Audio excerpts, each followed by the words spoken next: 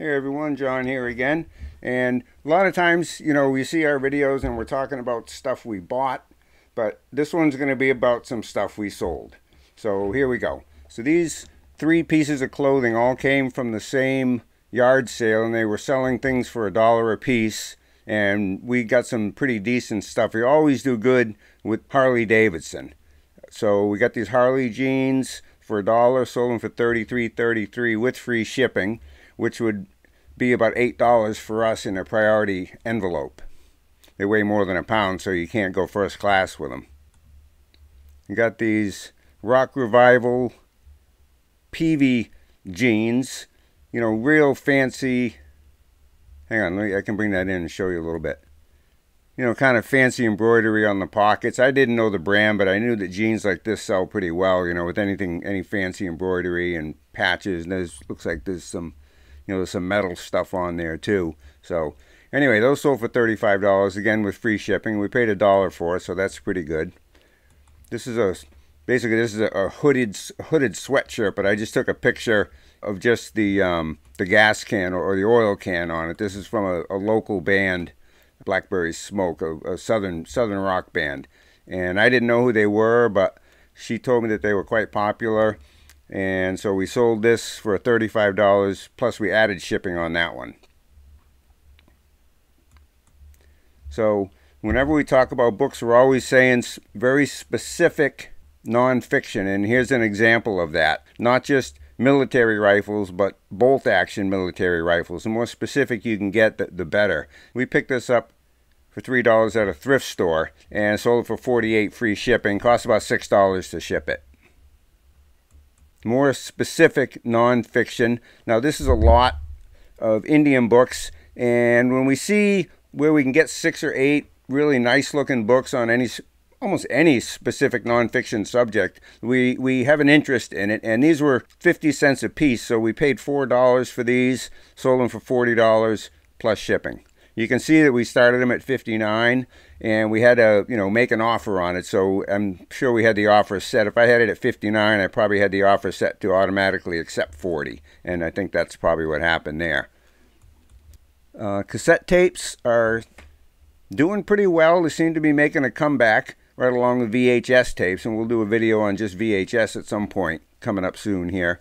And this 1973 Dark Side of the Moon Pink Floyd, which of course was a very, very popular album at the time, this sold for $14.88 free shipping. Goes first class, costs about $3 to ship it. Anytime we see sealed VHS or cassette tapes or any kind of sealed media, we buy it, and usually they cost $1 or so or less, sometimes 10 cents, or sometimes you can buy a big lot. Like this pack I know right here was $1, and I don't remember exactly what we paid, but I know we pick them up whenever we see them. Wait till we have a nice lot to put together, and this one you can see sold for $39.95 with free shipping. So that's something to keep an eye open for, is a sealed media.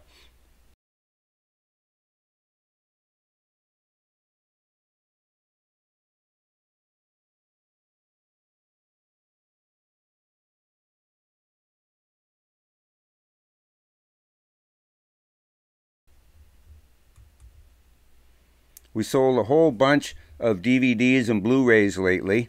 Now, we don't sell a lot of DVD fiction, but we do sell the Blu-ray fiction. And here we put 11 of them together: graphic novels, superheroes, comic books, etc.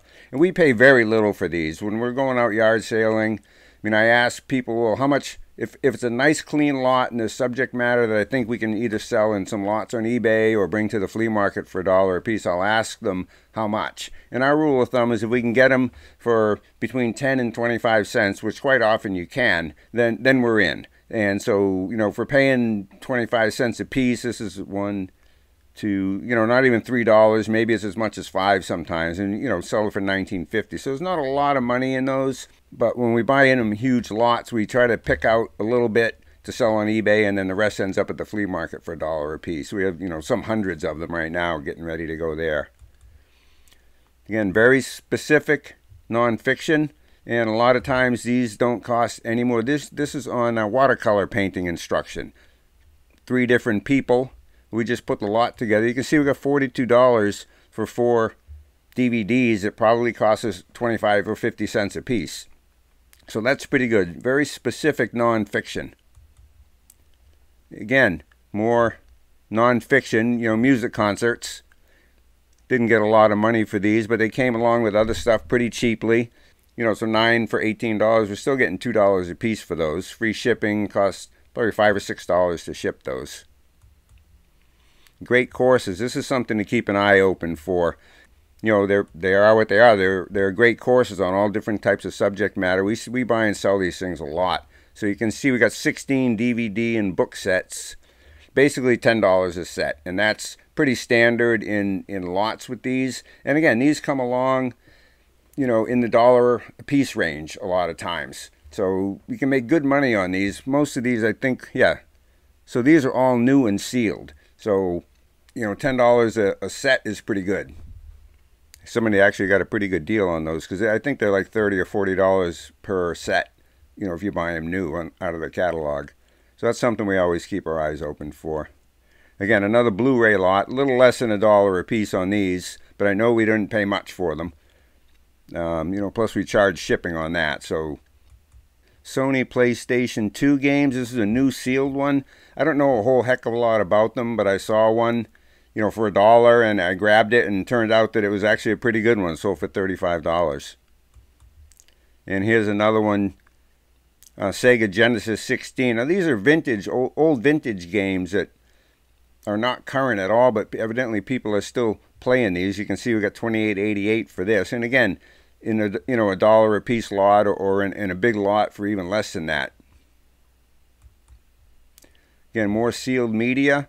This is a reel-to-reel recording tapes, and $24.50 with free shipping for that. This came from my wife's father's, and we have a whole bunch of them up. This is just one that sold. I think we had 6 or 8 of these 60-minute ones and 8 or 10 of the 90-minute ones. And so I just basically put them up, you know, in quantity, $24.50 a piece, and somebody bought one. We still have some up for sale right now.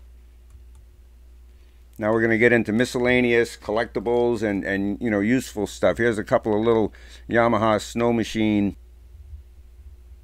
models, $22.22 plus shipping. Here's a new old stock solar first weather station, indoor-outdoor thermometer from LL Bean. So this was $2 at a yard sale, and we get $28.88 with free shipping. It went first class because it was under 1 pound, at about $4.50 or $5 to ship it.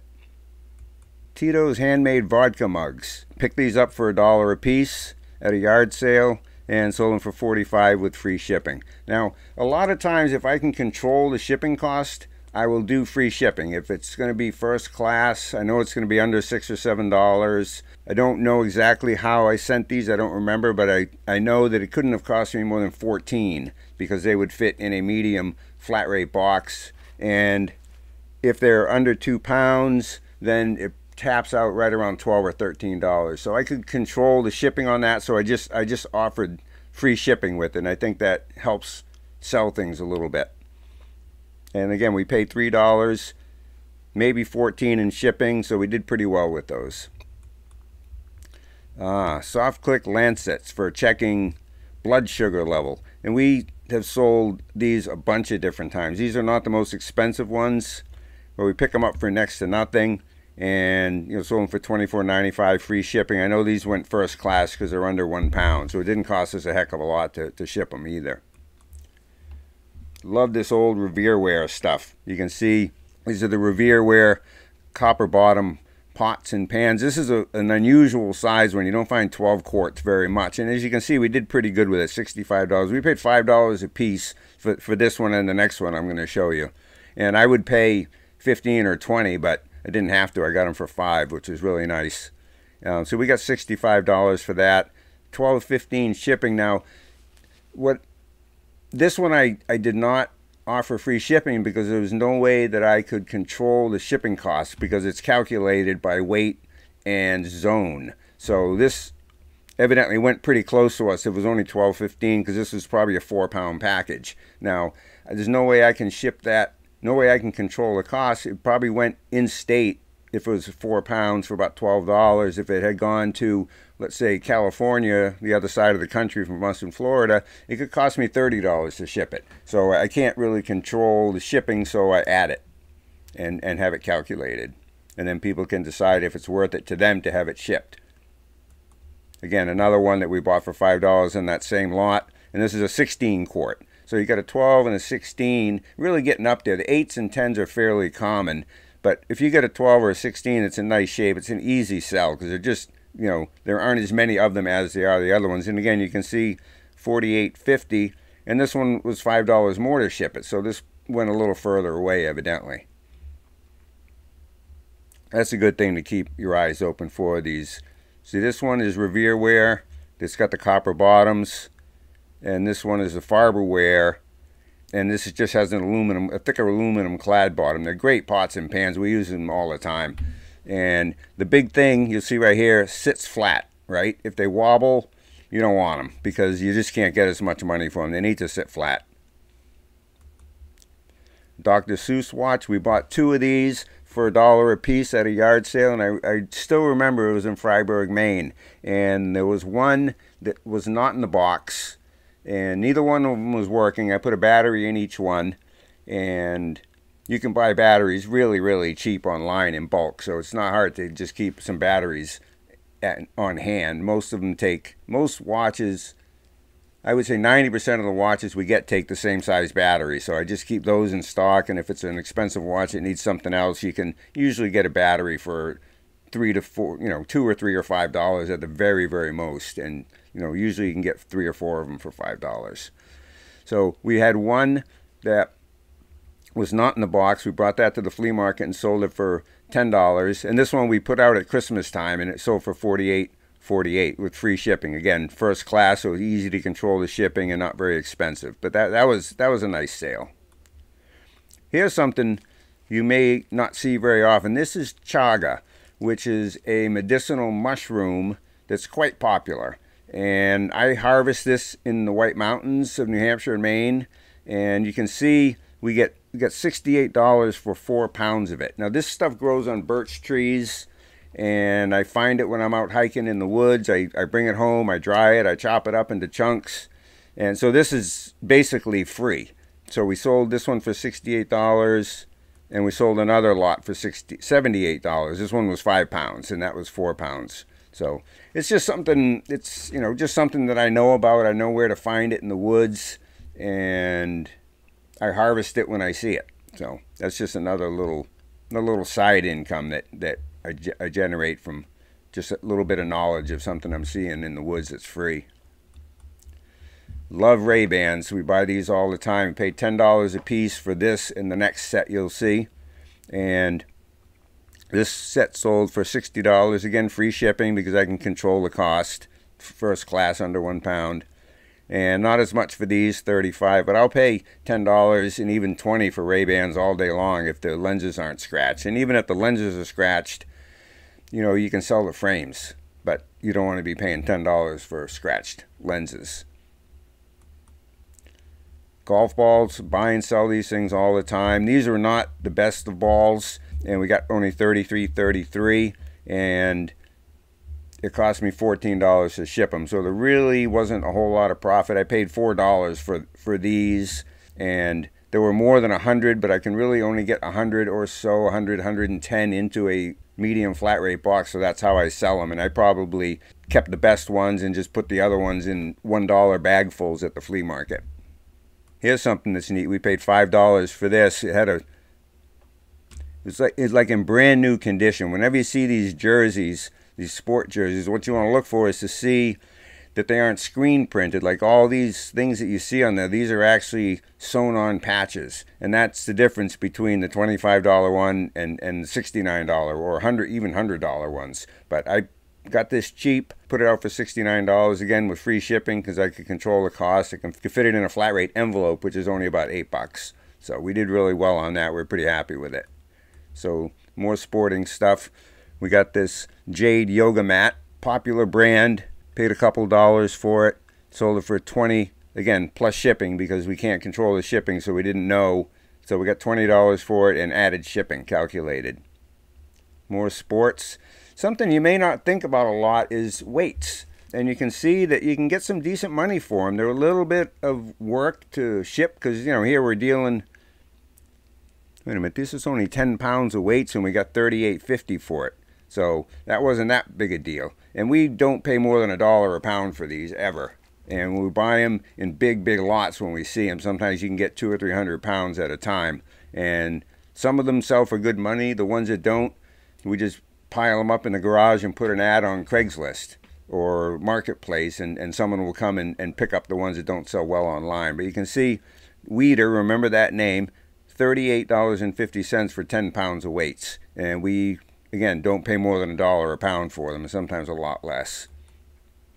Here's 20 pounds for $58.50. Again, Weeder. And what you want to look for is for the stainless steel ones, not those cement filled or concrete filled plastic ones. Those really aren't worth much money at all. But there are some brands. The Weeder is a good one. Gold's Gym is another. And you can get pretty good money for these if you're willing to work the poundage. Yeah, here's Sports Authority. Again, 30 pounds for $50. And I know we didn't pay that much. Again, free shipping with these. These would fit in a medium flat rate box, so it cost me $14 to ship them. Coleman lanterns. I look for these things all the time, and some of them are quite valuable. I mean, they can range into the $500 to $1,000 range for some of these older Coleman lanterns, and they're all dated on the bottom. There's a date on the bottom, so you can see I said $8.99. This was new in a box. I didn't even know it was new. The box was all beat up, and we grabbed it at a yard sale. It was $1, and there was another one for $1 that we got. Sometimes, you know, prices are just crazy. The thing was in the garage. The box was, you know, just covered in a ½ inch of dirt, and I picked up 2 lanterns. How much? $1 each? Yeah, sure. I didn't even look inside. I didn't even know this thing was new till I got it home. I would have just bought it for $1 for parts. But it was brand new, easy to list, especially when they're new. You don't even have to test them. And we got $65 for it with free shipping. Here's another thing that we keep our eyes open all the time. These little camping stoves, backpacking camping stoves. And again, it's a Coleman. There are ones that are more valuable, but this one turned out to be pretty good. I cleaned it, I tested it, it worked, and I got $135 for it. Paid $5 for this at a yard sale. I'll buy those things all day long. Old beer advertising, can't go wrong with that. And this is not even the best piece we sold. The next one coming up was even better. And we picked this up for $5 at a yard sale. Yeah, it was at a yard sale. And got 96. We put it up for bid because we really couldn't find any comps on it. So we put it up for bid, started it at $75, got 96 plus shipping. So we were really happy with that. This was a neat find, an old Budweiser lighted sign. This is probably from the 1960s or so. And I picked it up from another dealer for $40. I bought a whole bunch of stuff from him that day. And he was just clearing stuff out. I got this for $40. And you can see we got $300 for it plus shipping. So that was really cool. So I hope this little video gives you some idea of the kind of things we look for and things you can be finding yourself. Some out of the box things that you might not think about. Hope you're enjoying the videos. Please subscribe to the channel. Hit the little bell. You'll be notified when we put up other videos. And hopefully, you know, what we're doing can help you make some money. All right. See you next time. Bye. How do I shut it off?